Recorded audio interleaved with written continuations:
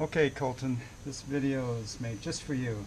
I'm going to demonstrate as clearly as I can how to calibrate the wheel. I'm using ACM right now. The key is when you start the calibration, not that key, but one of the items is when you start the calibration on your phone, you click Start Calibration, put your phone down. You don't need to touch it, look at it, do anything else with it until the calibration is complete. So I'm going to start the calibration now. So the wheel's not balancing. Press the power button. Now it's off. Level the wheel. Press the power button, maybe half a second.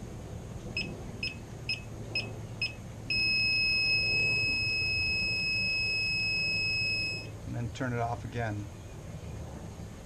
And then next time you turn it on, it should be calibrated. That's it.